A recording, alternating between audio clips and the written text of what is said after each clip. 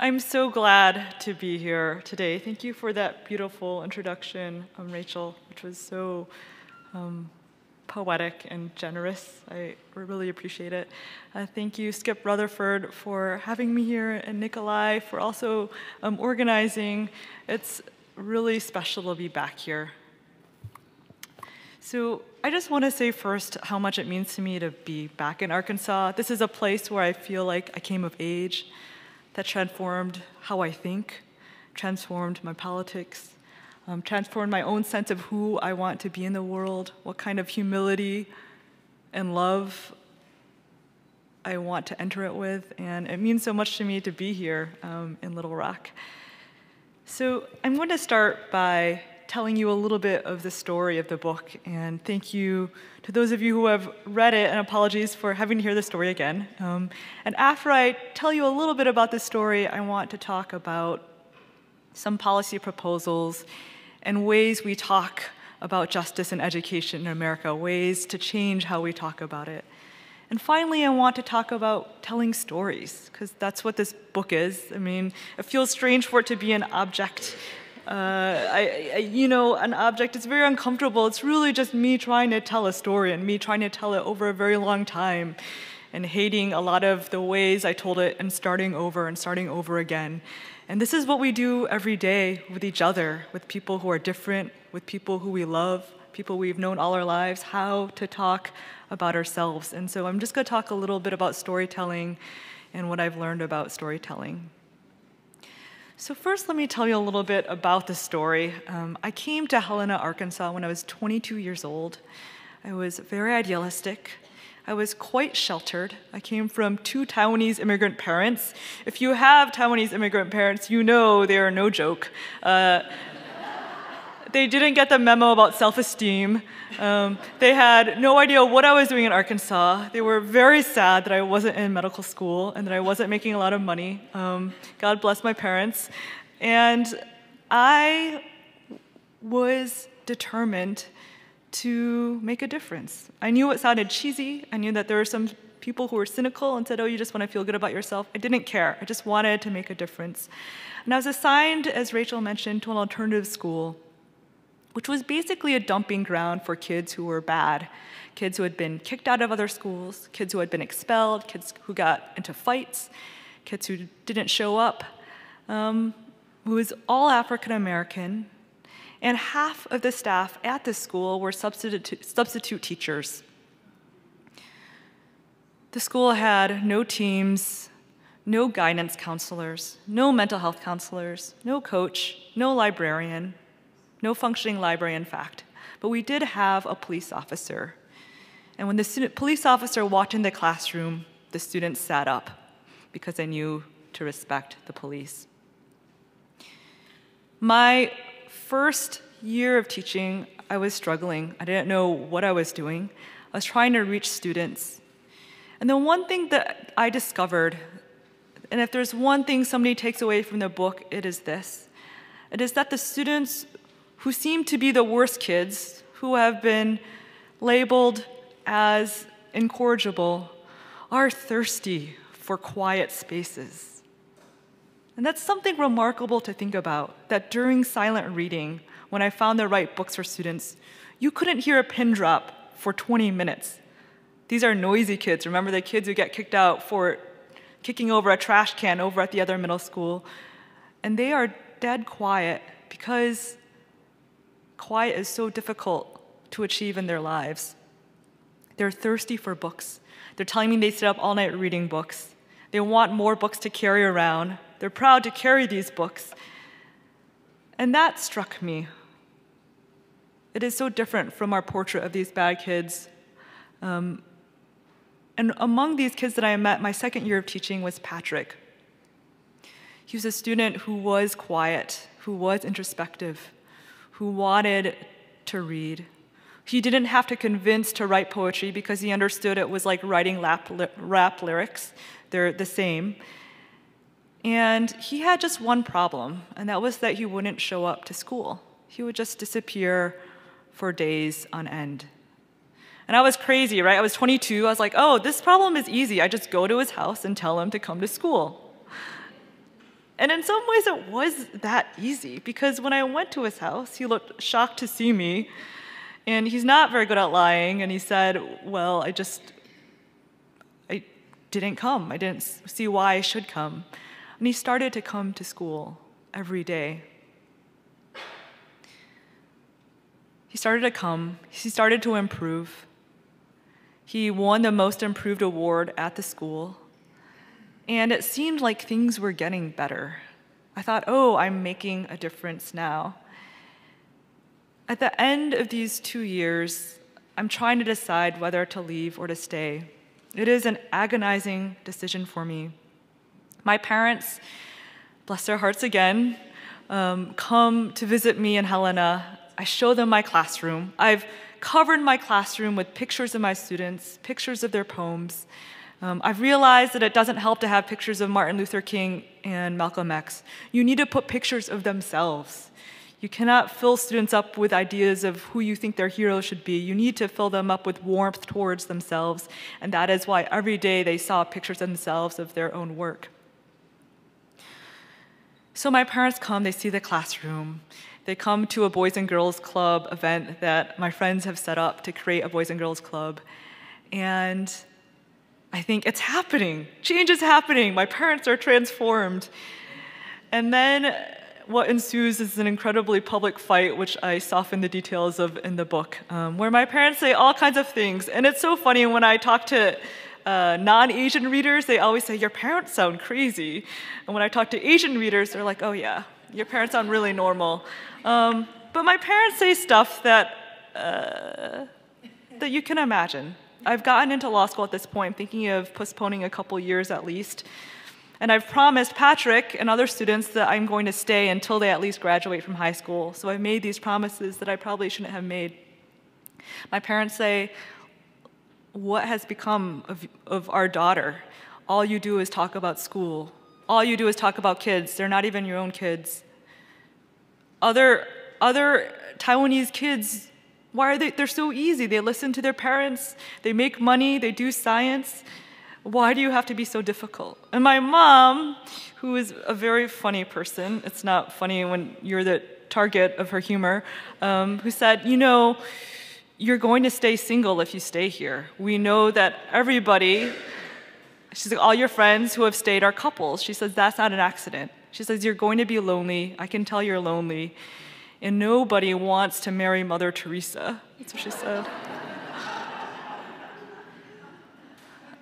I am a very filial child. In Chinese culture, Taiwanese culture, you obey your parents. Love and obedience are one and the same thing. And I listen to my parents. I also do some soul searching. I am lonely. Maybe it's not so selfish to search for love. I go to law school. I don't find love. And fast forward 3 years, I get a phone call from one of my dear friends who has stayed in the Delta, who's still involved in Helena nonprofit work. And he says to me, Michelle, you had Patrick as a student, didn't you? My first thought is that Patrick has died, because I've had students pass away before. But my friend says to me, Patrick has gotten into a fight and killed someone. And I am devastated. I don't believe it, because I've had violent students, but he was not violent in my class. He never bullied. When two students got into a fight, he broke up their fight. So I was struggling to understand how it happens that somebody nonviolent ended up in prison. I thought it had to be a mistake. I fly back 3 days after he's arrested, and I visit him in jail. And he tells me that it's true. He did get into a fight and kill someone. At the end of law school, I'm again at a crossroads, and I'm thinking to myself, what if I had stayed? It sounds arrogant to say that somebody's life would be different if I had stayed, but if you know a rural area, you know that there's not many people. You know that relationships are what people are thirsting for. And you know also that dropouts are more likely to commit crime. That makes perfect sense. They don't have school, they don't have structure, they're bored, they get involved, they need a living. So I'm wondering, what if I had stayed? Maybe during this ethical dilemma I had 3 years ago, I became one of the people who made the wrong choice. And if you also know the Delta, as I'm sure a lot of you here know it more intimately than I do, you know that it's a place that people of means leave.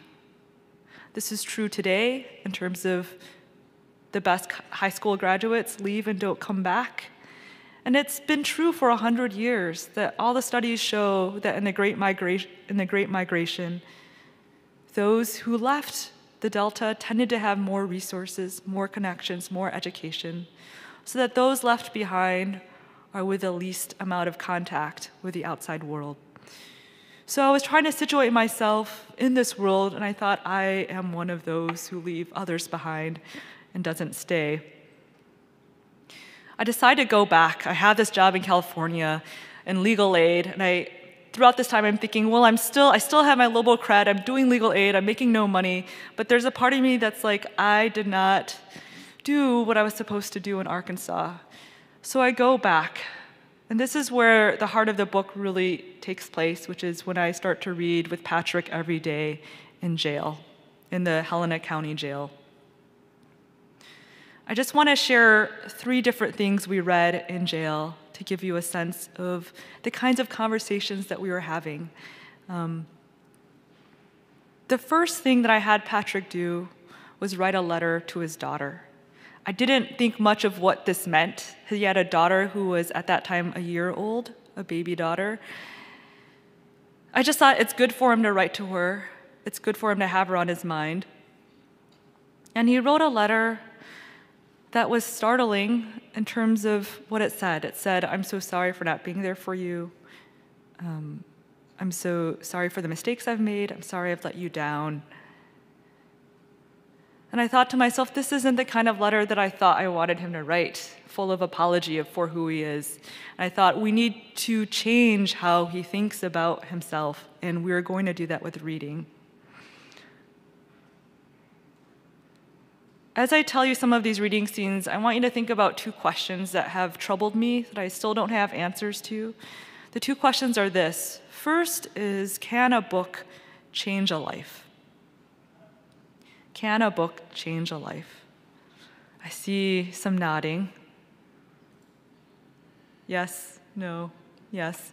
Okay, we'll think about that. The second question is, how is reading together different from reading alone? Reading together, how is that different from reading alone? Let's maybe raise our hands if we've been read to as children. That's so lovely.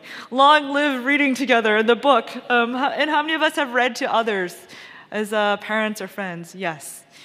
This is a different experience from reading alone. We know this. We know that it's intimate, that you grow a common language together. You become scared of the same monster. You become loving towards the same friendly bear, whatever book you're reading. And I thought a lot about this over these 7 months. The first thing we read together was the book, The Lion, Witch, and the Wardrobe, which is a story of 4 children.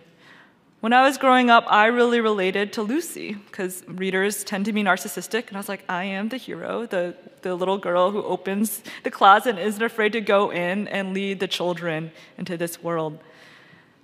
When Patrick read it and I asked him who he related to, his answer startled me and helped me reflect on my own narcissism. He said Edmund. And Edmund, as you recall in the story, is the one who leaves the siblings and gets tricked by the witch to eat these delicious Turkish delights and spends the rest of the story trying to repent. I said, why do you relate to Edmund? And he said, because Edmund abandoned his siblings and got tricked by the witch. Throughout the story, he was looking to see what would happen to Edmund. Would Edmund get forgiven by his siblings? Patrick was also from a family of 4 children. And reading together helped me think from his perspective, from his desire for warmth towards himself, his desire for a happy ending that he didn't think he deserved, and his connection to his family, his sense that he had failed them. That's the first example. The second is poetry. One of the most lovely things about us reading together or being together is that I get to share poems, which some say is dying. I refuse to believe the poem is dying. And poetry is so inviting to a student who feels like he's not good at English, because there is so much silence on the page, because it is much more like a song and less like text and grammar and punctuation. And there are a few poems that really spoke to Patrick. The first is haikus, these lovely nugget-sized Japanese pieces of short lines that express some image. I just want to share a few of the haikus that struck Patrick and that I also really love. The first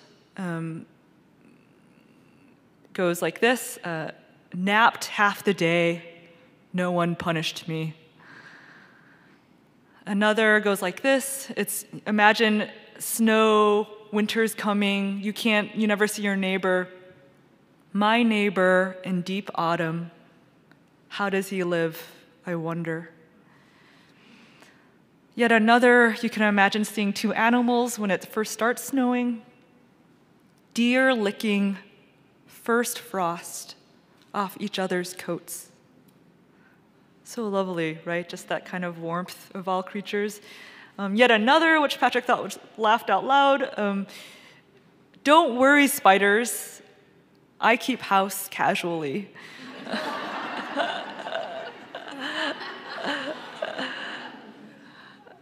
It's so amazing to discover poetry alongside somebody, to adopt new favorites because that's his favorite, to think about a poem differently because he thought about it differently. And Patrick wrote like 100 haikus during this time, haikus that expressed how he thought.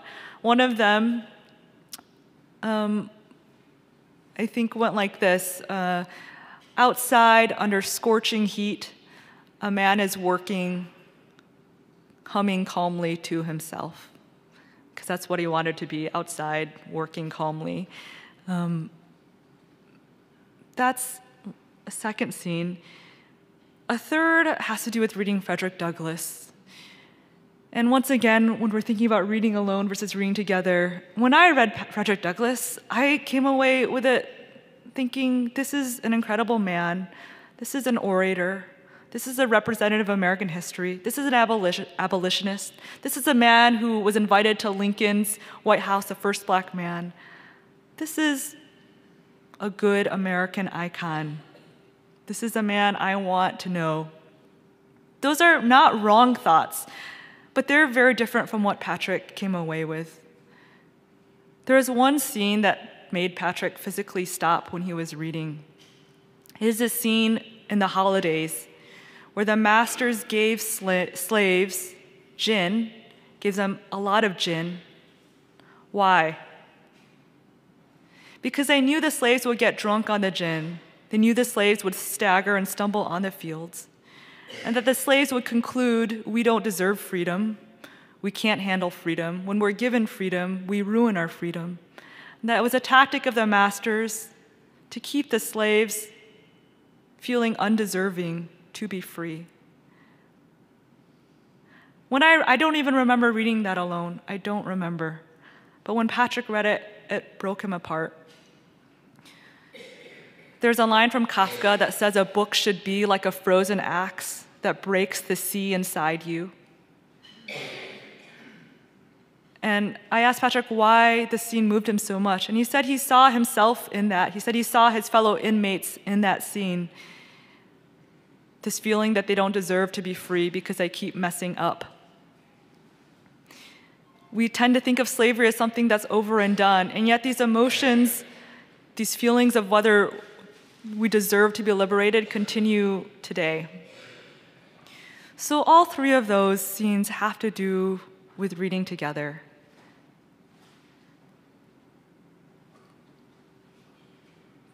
But what really moved me at the very last month we were reading together is when he started writing these extraordinary letters to his daughter, when he transformed and converted the energy of that reading into writing. he read a book called Gilead by Marilyn Robinson, one of my favorites, which is about a pastor in a rural town writing to his son. And she begins these beautiful lines that Patrick loved. And they begin like this: if you ever wonder what you've done in your life, and everybody does wonder sooner or later, you have been God's gift to me, a miracle, more than a miracle. And Patrick wanted to write a letter like that to his daughter. He read another letter from James Baldwin to his nephew from 1962, which I'll read here also, if I can find it. I tell you this because I love you, and please don't you ever forget it. You must survive because we love you, and for the sake of your children and your children's children. And then Baldwin goes on, for this is your home, my friend. Do not be driven from it. You come from sturdy peasant stock, men who picked cotton and dammed rivers and built railroads, and in the teeth of the most terrifying odds, achieved an unassailable and monumental dignity. During this time, Patrick started writing letters to her that were so different from the letters when we started. These letters, imagine them canoeing down the Mississippi River. They imagine them plucking berries from the trees, dewberries. They imagine them reading together The Lion, Witch, and the Wardrobe. And there were letters where he shared knowledge of what he knew, of what he'd learned, and felt a kind of warmth towards himself that he lacked at the beginning. This is where the book would end if I wanted to end it with a happy ending. But the book doesn't end here. And this is where we have to talk about the first question: can a book change a life? Books have certainly changed my life, but I don't believe that they completely transformed Patrick's life. They changed how he felt towards himself at one time. They changed his experience of incarceration. They changed his idea of what he wanted to learn about the world. But they didn't change his life when he got out. The obstacles, and I naively thought that they would offer this kind of inner resource and reservoir for him to go against the world. But the obstacles that he faced when he got out of prison were so crushing. They're still crushing. And I hope we can think today about ways to help him and other people in his circumstance. So let me transition now to the second part of what I want to talk about, which is policy and discourse. These are words that sometimes we shudder. I even shudder at. I'm like, no more policy and discourse, because they're vague words. But with discourse, I just want to say it's a way of saying, how do we make what's invisible visible? How do we bring issues that are invisible and make them visible? There are three things that I think are invisible in our national discourse. I think people in Arkansas get it much better than people on the coast, but I'll go ahead and talk about them anyways. The first issue that's invisible is violence. Violent offenders is how we talk about people like Patrick. Even liberals, it's finally changing, but the past 20 years, as James Foreman has written powerfully about, as a Yale law professor who was a public defender, liberals have ceded the territory of violent offenses to conservatives, so that the violent offender has become this really scary predator. And we know what that looks like because we watch TV. I admittedly watch a lot of TV. The serial killer, Dexter, Hannibal, CSI, Sherlock Holmes, the scary sociopathic killer is actually a tiny, tiny percentage.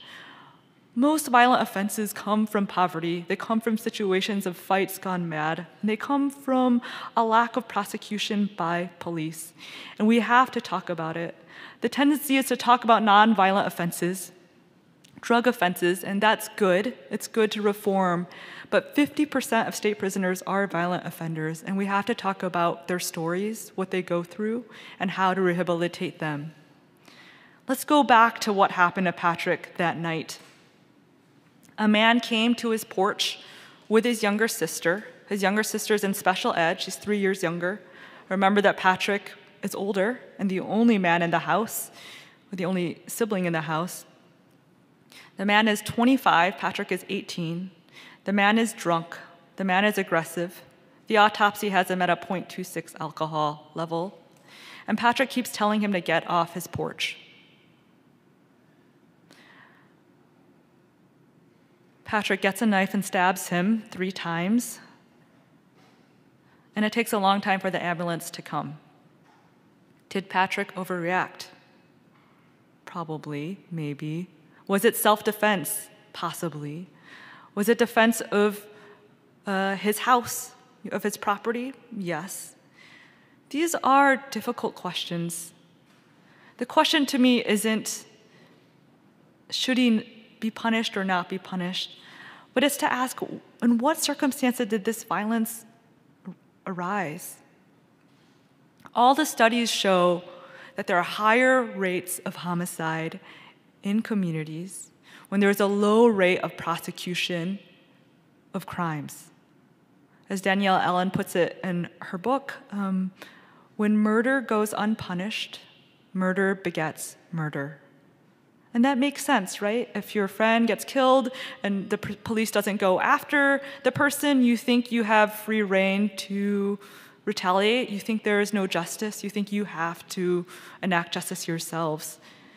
So self-defense occurs more in poor communities where police are failing. The second part of humanizing violent offenders is just to get at the inner life of a person. When I talked to Patrick about these legal defenses, I'm a lawyer, remember, self-defense, offensive property, he didn't want to hear about legal defenses. He didn't want to get off. He wanted to be punished. He didn't want to hear about sociological causes of his crime. He was very Christian and asked me if he was going to go to heaven. And this is part of the story I want to tell, to get a sense of this person and how he needs healing but doesn't have any guidance on it. So that's the first element of how we change our discourse and make the invisible visible. We have to talk about violent offenders. The second is curriculum. It seems like the only thing that happens in education discourse today is talking about charter schools. Are you for them or are you against them? If you're against them, you're sleeping with the conservatives. If you're for them, you're for them, you're sleeping with the conservatives, you're against them, whatever. Anyways, I don't want to talk about charter schools. I want to talk about curriculum. I want to talk about what's happening in a classroom. I want to talk about how do you get kids excited about reading. All the studies show that if you get a kid to fall in love with reading outside of class, his performance will improve inside of class. All the studies show that if you get a kid excited about writing outside of class, he's 7 times more likely to succeed in writing inside of class. These seem really obvious, but somehow we don't talk about what this means for us. It means we have to find ways to get kids excited about reading and writing outside of class. So that means on playgrounds, that means in community centers, that means in the homes of people. And it means to think about access to books as well, right? We've heard of food deserts where, where we know that there is a fresh food scarcity in rural areas and places where you can't find fresh groceries for hundreds of miles. There are also book deserts. That's a phrase for when there's a lack of books. It's so great to be in an audience with Arkansas because I don't have to explain to you the lack of books in the Delta. You won't be shocked to know that there are a few bookstores for hundreds of miles, that public libraries are under-resourced. And that is something we want to think about when we think about how to get kids excited about reading and writing outside. The last thing related to writing is writing can be really fun. Writing captions to photographs you've taken, writing scripts to movies you're making, writing radio programs for something you're going to be on, writing the narration of a dance that you're creating. Writing can be exciting, and we have to figure out ways to do that outside of the school because the school isn't working. The second part, those were the 2 things that were invisible in discourse, the curriculum and violence. And the last is truancy. Patrick wouldn't come to school. Why? Why wouldn't he come to school? The answer is both really easy and hard. It's hard because I still don't exactly know what he was doing. There is something that's impenetrable about that life. and and I want more people from Helena who are like Patrick to tell that story of what that day consists of. I have speculation of why they don't come to school. If you come to a school where kids get into fights with each other and then are sent to jail, if you come to a school where somebody who talks back gets paddled and he's 15 years old, if you come to a school where half of the teachers are substitutes and let you go on the computers, school is very depressing. School doesn't seem like a route to a place. So that's one speculation I have about truancy. The other speculation is just that a lack of structural support for parents. So Patrick's mother worked full-time as a cook at a retirement home. I remember her telling me that she had to work night shifts and she worried about what Patrick was doing when she was gone.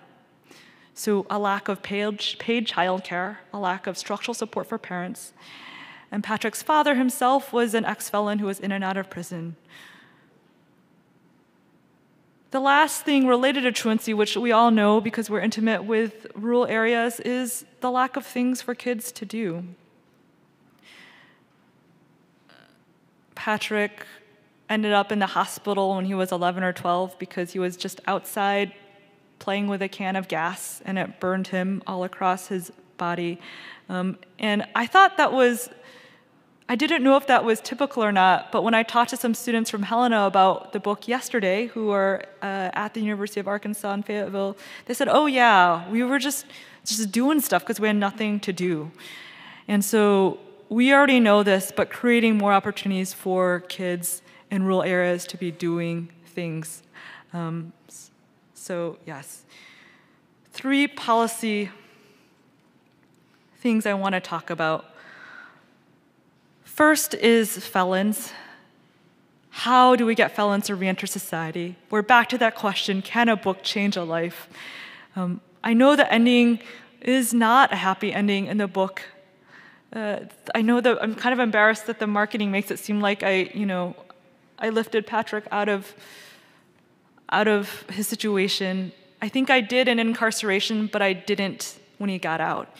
So how do we encourage employers to hire felons? Not just to avoid discriminating against them, but to actually hire felons, to give them a chance. The job is a single thing that will rescue people. It is what Patrick most dearly wants, to work outside. He has a part-time job working at a cemetery setting tombstones, and he loves that job. He loves being outside. He loves being useful. But there are a few employers who want to take a shot on him. The second major thing we have to think about with policy, and I hope that it doesn't sound too radical, at least just entertain this idea, is to think about prisons. Who is in prisons? If we were to abolish prisons, what would our society look like?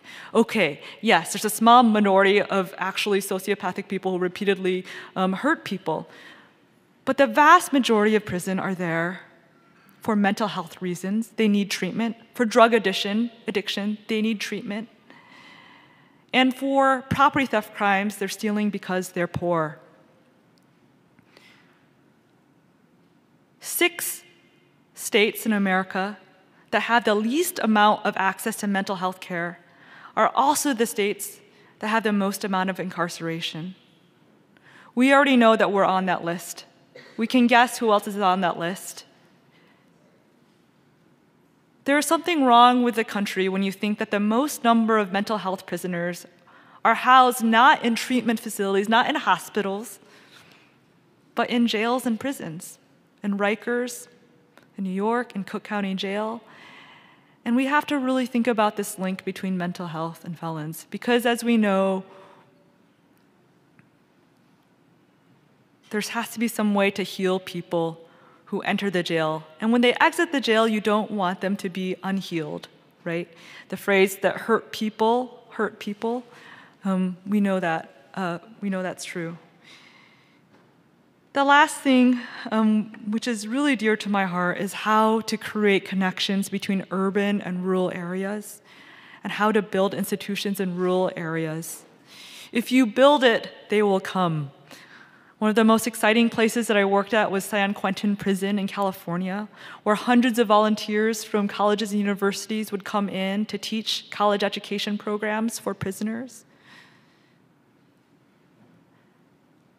An extraordinary number of prisoners who graduate from college degrees don't come back to prison. They go on to lead fulfilling lives.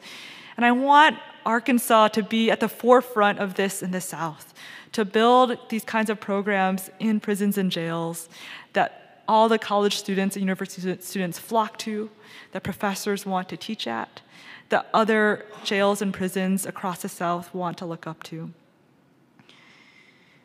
Okay, we're reaching the end.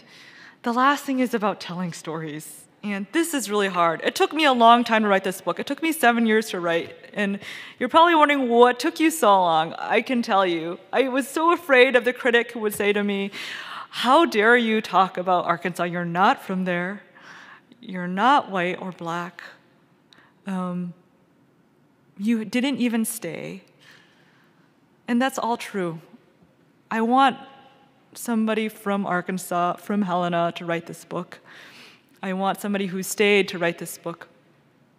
And so much of writing this book was just finding my voice to talk about myself.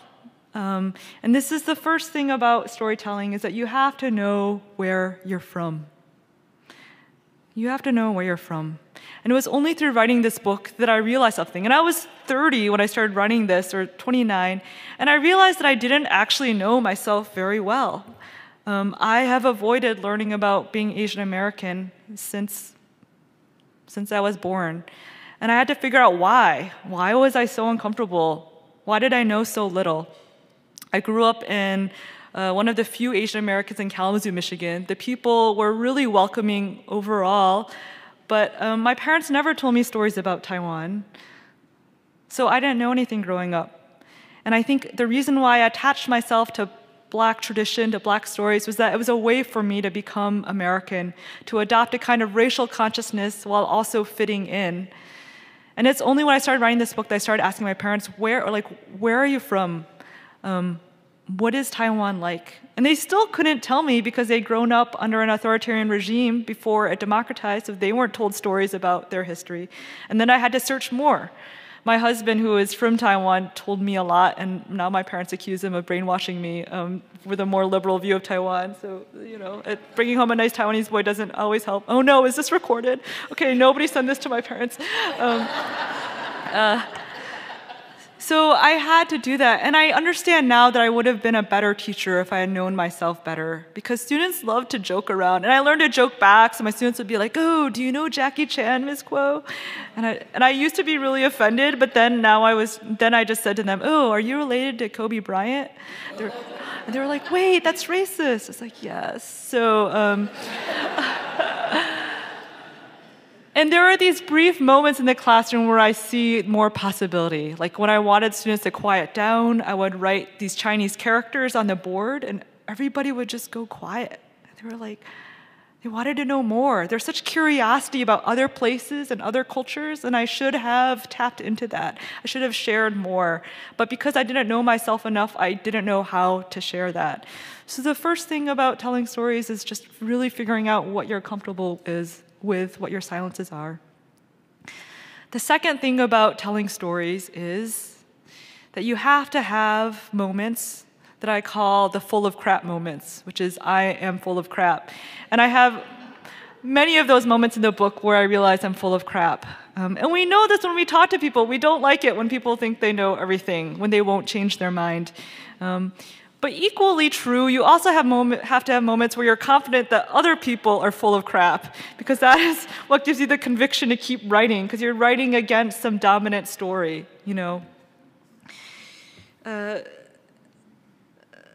And I guess the words are more often used are humility and vulnerability, but I like saying I'm full of crap. I'm full of crap. We all practice saying that. And the third thing that a story has to have is transformations. We like stories with transformations. You think about the Greek myths where a person changes into a tree or a nightingale or a rock or an animal, and there's something fantastic about that possibility. It's why kids and adults love fantasy. Just this possibility of thinking totally differently about the world. This idea that you can have this permanent change. You're not attached to yourself, to your mistakes, to who you are. And we want transformations in a story. I think a lingering question in the book is whether the transformation in Patrick lasted. We know that it happened. We know that transformations happen in me, but we don't know exactly how they last when he gets out of prison. And that's okay. The transformation doesn't need to be so cheery, but it needs to happen. And we want to desire it each for our own lives because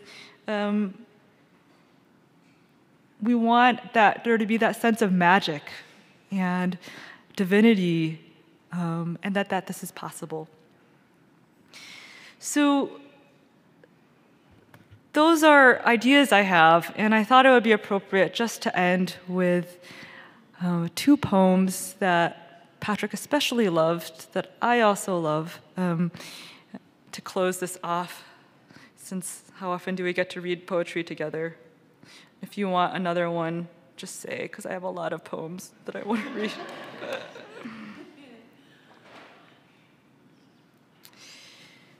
The first poem is called Love After Love. I think it's something we can all relate to. It's by Derek Walcott, who is a tremendous poet. The time will come when, with elation, you will greet yourself arriving at your own door, in your own mirror, and each will smile at the other's welcome and say, "Sit here, eat." You will love again the stranger who was yourself. Give wine, give bread, give back your heart to itself, to the stranger who has loved you all your life, whom you ignored for another, who knows you by heart. Take down the love letters from the bookshelf, the photographs, the desperate notes. Peel your own image from the mirror. Sit. Feast on your own life. The second is a simple poem, also by Derek Walcott, and I just want to read the lines that Patrick really loved. Days I have held, days I have lost, days that outgrow, like daughters, my harboring arms. Do we have room for one more poem? Well, just one more poem. Okay, why not just read poetry all day? Let's see. This is from Mary Oliver, and it closes the book because Patrick, I sent it to him after I'd left the Delta a second time, and he really loved this poem. Truly we live with mysteries too marvelous to be understood. How grass can be nourishing in the mouths of the lamb. How rivers and stones are forever in allegiance with gravity, while we ourselves dream of rising. How two hands touch and the bonds will never be broken. How people come from delight or the scars of damage to the comfort of a poem. Let me keep my distance always from those who think they have the answers. Let me keep company always with those who say, "Look," and laugh in astonishment and bow their heads. Thank you so much for having me. It's been so lovely. Yeah.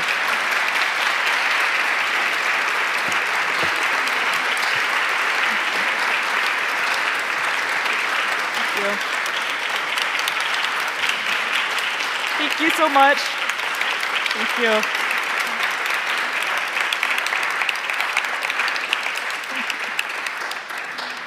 We've got time for a couple of questions before we do the book signing, because I know you'll want to visit with her individually. So anybody have a quick question before we go to the book signing? Anybody about Helena, Arkansas have a quick question? Because I have one, and I'm glad they don't, because here's the question I want to ask. Patrick is working part-time at the cemetery. Tell us about his life. Tell us how he's doing, about his daughter. What's going on with him right now?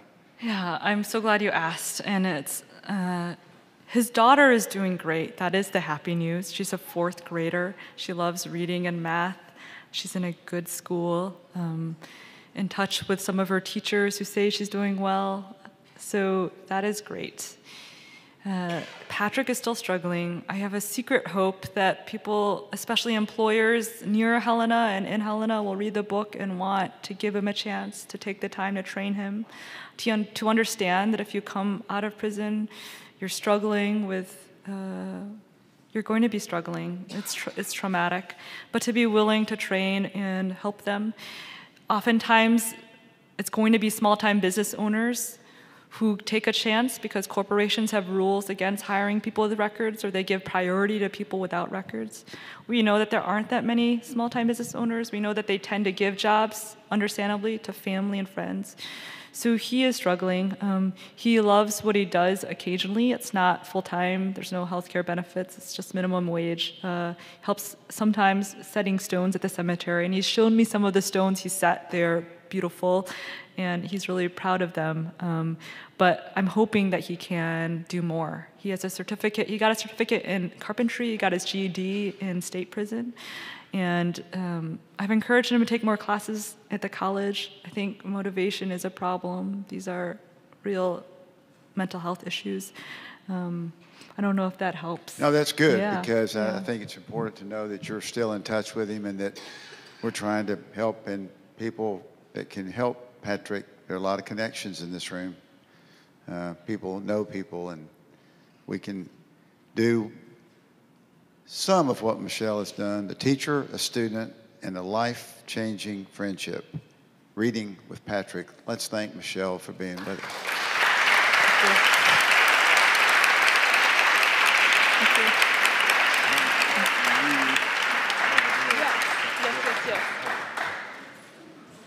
And please come visit with her and